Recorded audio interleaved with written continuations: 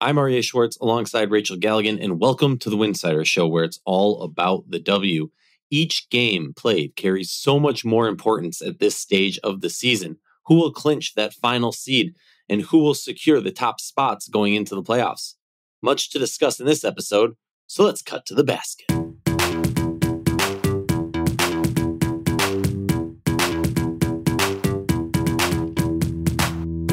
If you like our show, please consider joining our Patreon community, patreon.com/Winsidr. For less than a cup of coffee a month, you can directly show support for the hard work we do covering the W. And don't forget to see our amazing staff's written content over at winsidr.com. That's winsidr.com. Welcome back to the show. Excited to be here. Excited to get back in the booth with the great Rachel Galligan. Rachel, how you been? I feel like we've done a few of those Bleacher Report streams since you've been back, but I think this might be our first time getting in the booth. How's it going?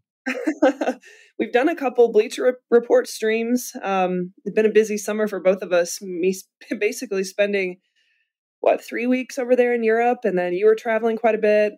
So really, really happy to kind of be back and in our rhythm. We've got, 6 or 7 games left in the regular season before we get into playoff action. And so it's nice to get back into our routine a little bit and be able to focus. We've got a big set of games here tonight. It's Friday as we're recording. So a lot that we need to catch up on in terms of just our own terms and just kind of being casual about it. We just want to kind of go through some of the main topics that we, have taken place, especially over the last couple of weeks, I would say. But, maybe primarily since the Olympic break. But yeah, I'm thrilled. I'm excited. I think we're starting to get a really good picture of what this playoff race is going to look like, who are really exciting teams right now, who are the really disappointing teams. So, yeah, where do you want to start?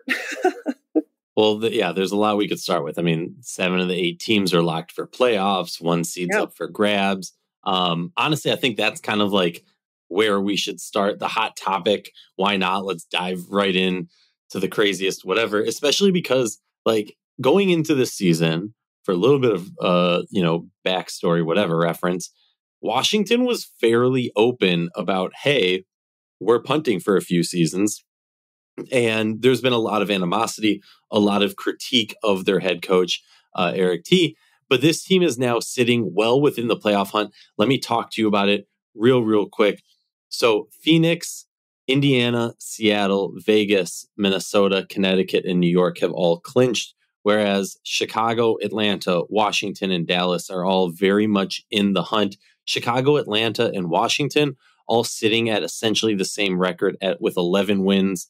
Chicago and Atlanta, just 22 losses, while Washington has 23. And then if you want to zoom out a little bit, Chicago on a 7-game losing streak. They were easily in that playoff race and have, skidded back to 8th spot, tied for 8th right now, still holding it, but still concerning if you're a Chicago Sky fan.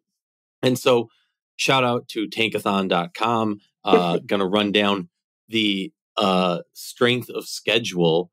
So teams playing toughest opponents. And versus easiest opponents. I was looking at it backwards. Dallas and Washington have the toughest schedule left in this game with 6 and 5 games. Both of them, Washington has to play Minnesota, have to take on the Fever, have to take on New York before this season's done on the toughness side. Whereas that was Dallas. Whereas Washington, sorry, I'm getting so confused here on the team. Dallas is taking on New York, Vegas, Seattle, and the Fever. So that is a really tough schedule. They're taking on New York twice. Yeah. Then Washington on New York, Minnesota, Fever. Then you have a little bit further down, Atlanta just has New York, similarly New York, Minnesota, and Indiana.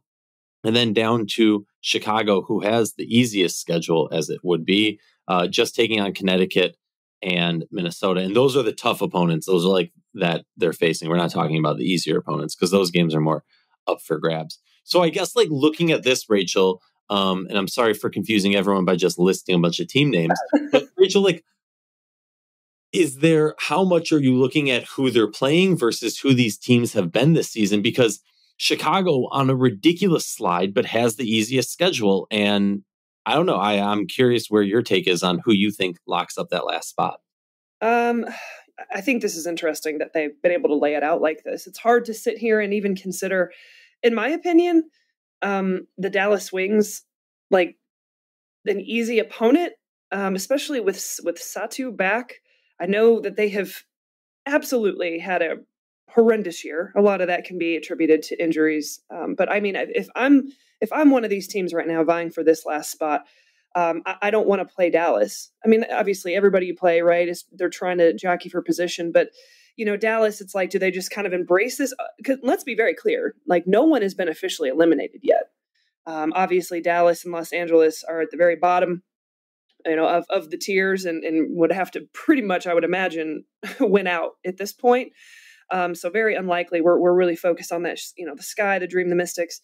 But like Dallas is a scary team, just with like Aryeh and you've got Sably. And I mean, that team is not what they were before the Olympic break. I know it's still been underwhelming at moments. They've lost 2 in a row as we're recording this game, but like that's a scary opponent. I think when it comes to Chicago, the fact that they have been on this atrocious slide, we can't deny the fact that they've been without their leading scorer, Kennedy Carter. That is a team that, lost Mabry into the trade. Now they're sitting here and it's just been a lot of it is Carter being out. How many did she miss? I think it was maybe 4 or 5 games. And that's a big chunk of kind of what this skid is. And so now you've got Carter back and then you combine that with this easiest strength of schedule remaining and playing Connecticut and Minnesota. So, it's interesting, right? And then you look at Washington, that's kind of just the one thing I'll say about this Washington team is regardless whether it was the start of the season or whether it's now, this team's always played hard. Mm-hmm. And I think that yes, it was openly talked about, just kind of embracing that things were going to look different, that this is going to be a rebuild. They're going to have a lottery pick regardless. It seemed more than likely, but it just feels like this team just clicks well. They just play well and they play hard.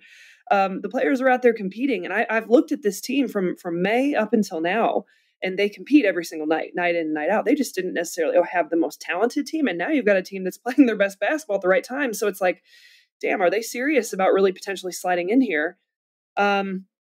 I don't know. It's interesting to me. I'm not sure how this is going to go down. I think it's easy for me to look at Chicago. I know it's been a really rough patch, but you throw in Kennedy Carter into that equation and you look at just what she brings to this team offensively and how unguardable she can be in moments. I think Chicago's got a real legitimate shot. Yeah, I have to think that also, just because when you look at it, to your point about Dallas and who these teams have to play, I almost consider Dallas as a tougher opponent team. I agree. Because of those elements you laid out. And so when I look at... Right? Because they're like the second worst record in the league. But I don't know. I look at this team completely different after the Olympic break. Yeah. And I honestly, I look at it and it's between Chicago and Atlanta. But Atlanta having to play 3 tough teams plus Dallas and then the Mystics twice, that's concerning. And then you play Chicago one time. I mean, I think honestly, it's up for grabs. Dallas, I think, is just behind the 8 ball too much. Playing so many tough teams. Yeah. Look, it would be impressive. It would raise some eyebrows if Dallas was somehow able to get in here. The other funny thing is, when you talk about Dallas, they're one of the teams that doesn't necessarily have the same style of benefit of these other teams of not making the playoffs. Obviously, Atlanta has been moving some players. Doesn't exactly have all their chips in on the draft, but a team like Los Angeles, a team like Washington, very well committed to the draft. Chicago's been making moves to get back into drafts. So it's normally if your team's not making the playoffs, you want to fall back into that. Well, at least we have draft picks coming in so we can get a better pick. Not every team has that. So it's really interesting. Yeah. For me, though, yeah, Dallas is the team you don't want to face, but Dallas is also the team that's you know what I mean? You're behind the 8 ball. You might not make the playoffs. You're probably not making the playoffs, but you're probably the scariest of those teams. No, it's just going to be interesting to observe these next couple of weeks. Who goes on a little bit of a hot streak? I think it makes sense for Chicago to try and be in the playoffs. I don't know that Washington. I guess really, you got to start coming down to. I mean, no player is going to go out there and intentionally tank. That's not how tanking works. But in your opinion, who does it serve the most?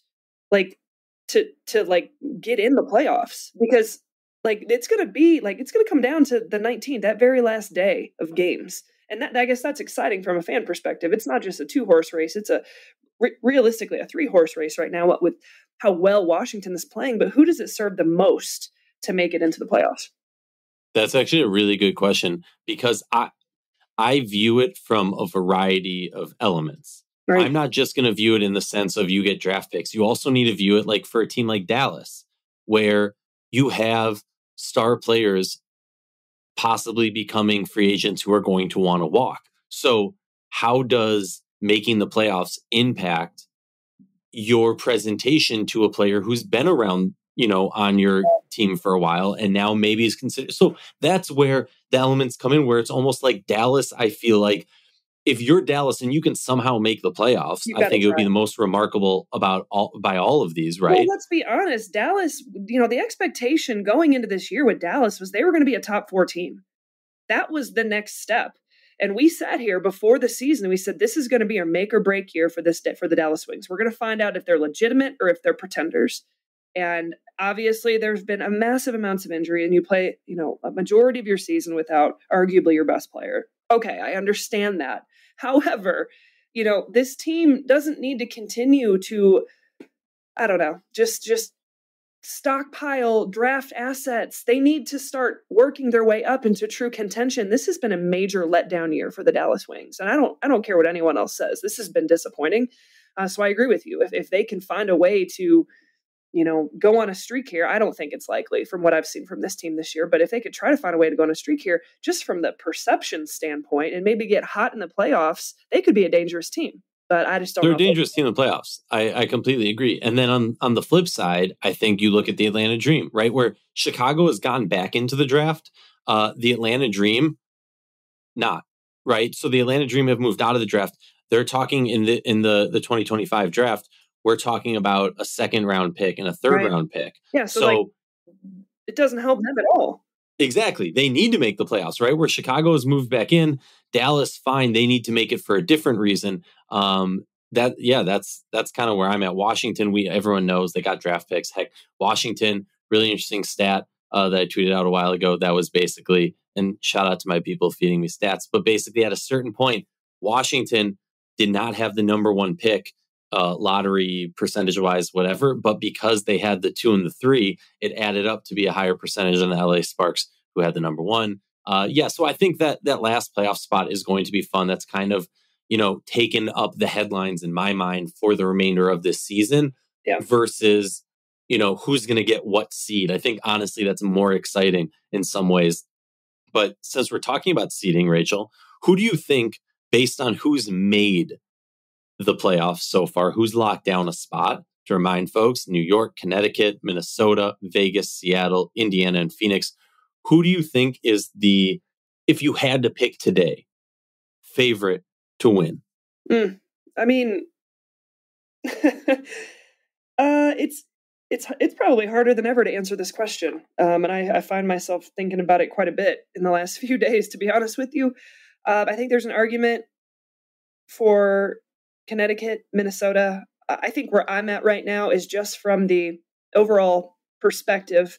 And you have a team that made it to the finals last year who got beat in the finals. You've got that edge to you, more of an edge, not as much of an edge as, we've seen from like the Vegas Aces of the past, but the New York Liberty have been in this moment.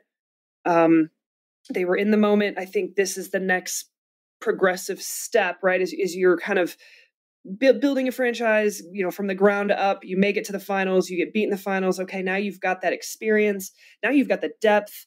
You've got, superstars on this team who are capable of going off any given night. I've got to go with the New York Liberty at this point right now. It's not a major gap at all. I'm just going with, because I think this team is the deepest. They have that experience, and I think they're built for playoff basketball. But it's really hard for me personally to really overlook the Minnesota Lynx. And I'm not trying to, poo-poo on the Connecticut Sun, because I think there's an argument to be made there as well. I'm just talking about, just what I've seen this year. just the elevation of play from certain individuals at certain times throughout the course of the season. New York has all of the pieces.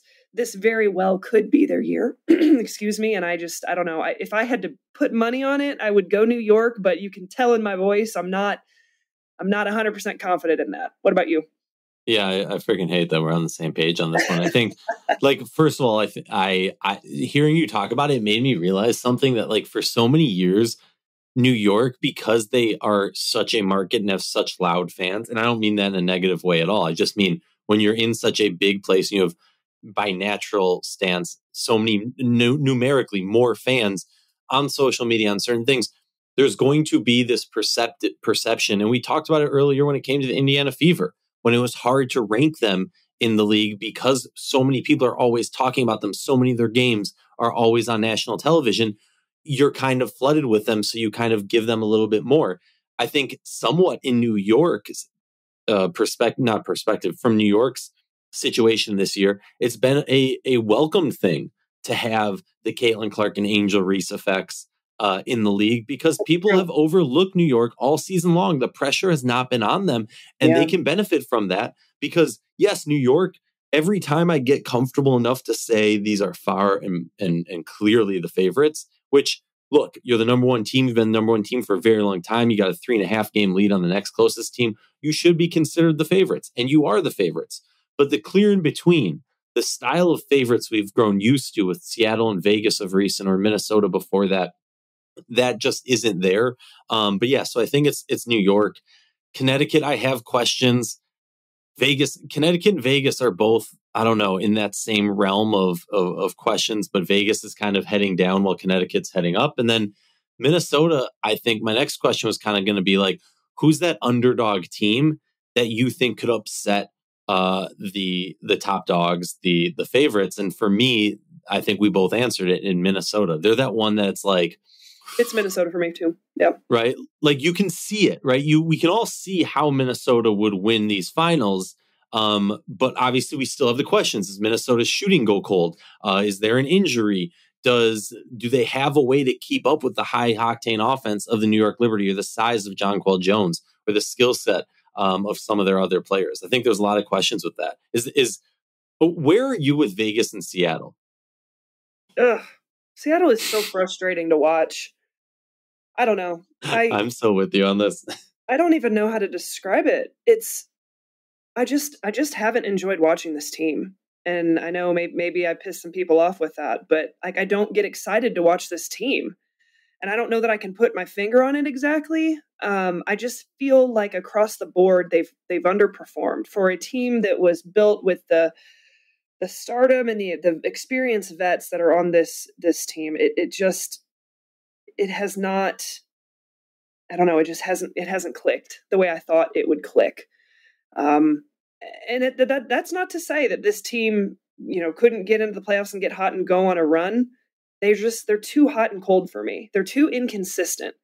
They're inconsistent on both ends, in my opinion. I know that, they talk about their defense, and they actually looked the best defensively I've ever seen the other night. I forget who they were playing, but I was really impressed with, how I think they're starting to get pissed off a little bit with their play. And I think they're starting to kind of not hold themselves to a higher standard, but that expectation that we should be playing our best basketball right now, and we're not. And, maybe that flips a switch a little bit, and we do see this team, peak at the right time. I think it's possible.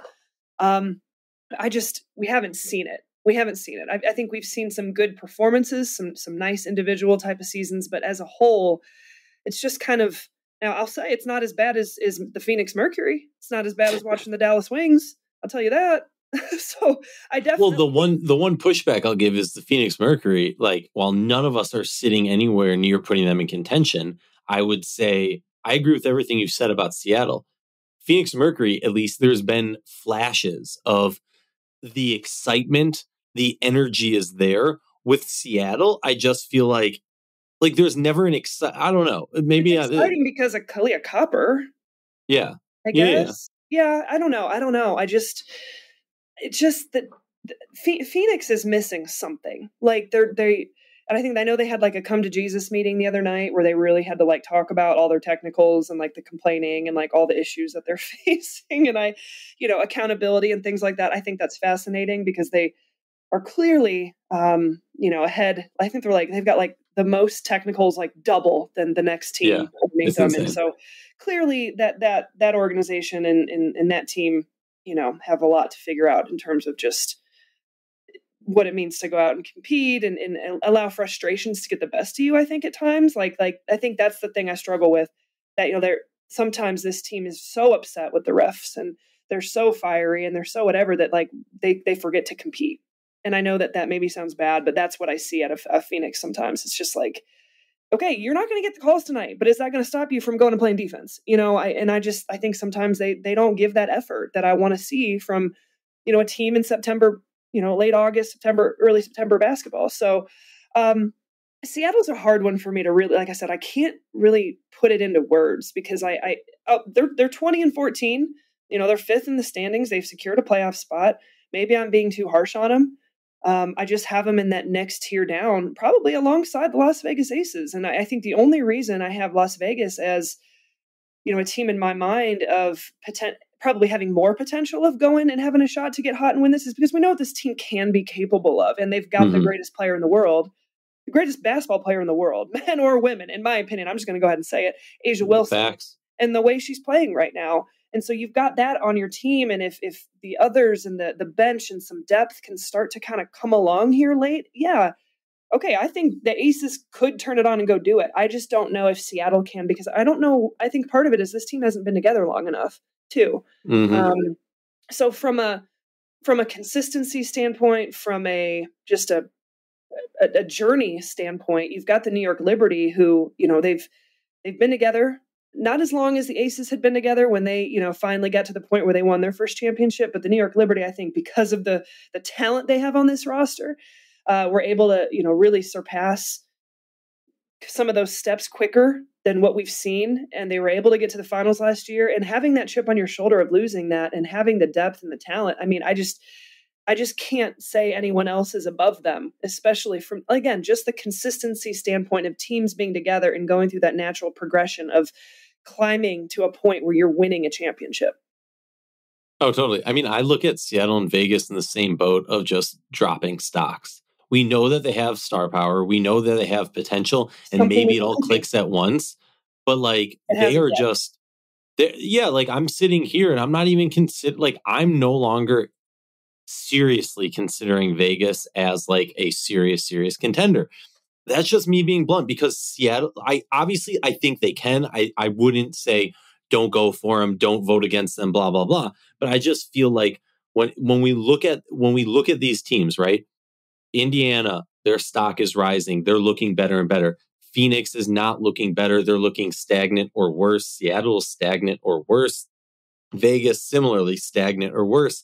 Whereas Minnesota, Connecticut, and New York are all continuing to climb up. And so that's kind of where I view that. Well, I think when I watch these teams and those three compared to some of the others, like, I think the best way I can try to explain it is just a chemistry on the floor. Like, the way that these five players on the floor feel, or how this team just is with one another. Like I'm talking about, like, I don't see that with the Las Vegas Aces this year, like we used to see from the past. Just absolutely out there, loving the game, loving each other, running through a brick wall, having fun. Like, I don't see that out of some of these teams. I see it out of New York, maybe not to the magnitude that, we've become accustomed to, but this team, they know their roles. They play well together. They have that chemistry. I see it with Connecticut, and I definitely see it with Minnesota. Minnesota might be the best out of all three of them, which is why I have to take them as seriously as I take them, because, you can talk about offense, you can talk about defense, but this team really enjoys playing together, and you can tell out there on the floor. No, I'm with you. All right, next topic as we move on. We talked about, I think I know who the Jekyll and Hyde team is. That team that's like super hot, super cold. For me, it's Vegas, right? Like, we know if magically everything goes right and they all turn it on because of how Asia's playing, heck, they don't even need to fully turn it on. They can go half. The problem is they haven't been doing that, if you argue. Is that the Vegas team for you? Or are you going to read it in a different perspective and go Indiana Fever first half of the season, second half. Are we talking about winning it all? No, I'm just talking about who's that Jekyll Hyde team. That team, when they look good, you're like, oh, wow, you're great. And then when they look bad, you're like, oh, wow, you're bad. No, I don't think I can consider Indiana Fever Jekyll and Hyde when they're so young, and everybody who has a brain in basketball knew that this team was going to take time to kind of come together and figure out, the chemistry and the dynamics and learning and playing together. It's those things take time. It just is what it is. And so it's been fun to watch the Fever progress over the course of, the season, and to be able to watch this team get into the gym and practice as much as they did during the Olympic break. That paid off. We don't have a lot of practice time for franchises to get together and practice. And that was the best thing that Indiana Fever were able to do, was to truly get time away from, game days, practice. And we've seen that happen. And that's come to fruition since the Olympic break. Winning 5 in a row, they're 8-2 in their last 10 games. So I don't see that as Jekyll and Hyde, when theirs was always going to be, a rough start combined with a tough schedule. League did no services to the Fever, and when it came to that, so I just see that as a progression, which is, thank God it happened, and now it's okay, super fun to watch, and that's all anybody wants to talk about. I think the Jekyll and Hyde, to me, gosh, I don't know. I don't know. I would probably have to say the Aces. You just really don't know any given night what you're going to get. I think you know what you're going to get out of Asia Wilson, but I don't even know if I would consider Vegas Jekyll and Hyde, because it's not like I haven't seen this team compete at their full potential all season long. Because you know what you're going to get. You always not underwhelming. You know what you're going to get from Asia Wilson, and that's going to be good enough to beat a lot of people. But I haven't seen this team look, and maybe that's the issue we have, right? Is because we only know how to compare them to the greatness we've seen the last couple of years. This is a different team this year. I haven't seen them, in my opinion, and what this team in the past can do defensively. That's the first thing. They're not the same defensive team, and I don't know. So I don't know that I have a Jekyll and Hyde. I mean, maybe if I did have to mention one, maybe the Dallas Wings, just because they show flashes of being really good. But at this point, are they kind of an afterthought? Why are we even spending so much time talking about them? I think I am, because I know what this team, when they're healthy and they're at their full strength, can be.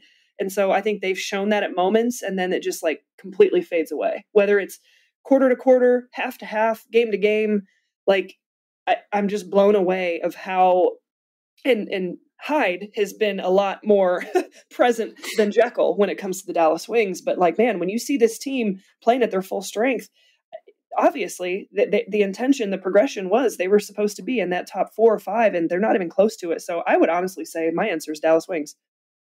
Most disappointing team? Dallas Wings. Interesting. I mean, I don't know. I don't. Atlanta Dream or the Dallas Wings? So I'm going Atlanta or Seattle.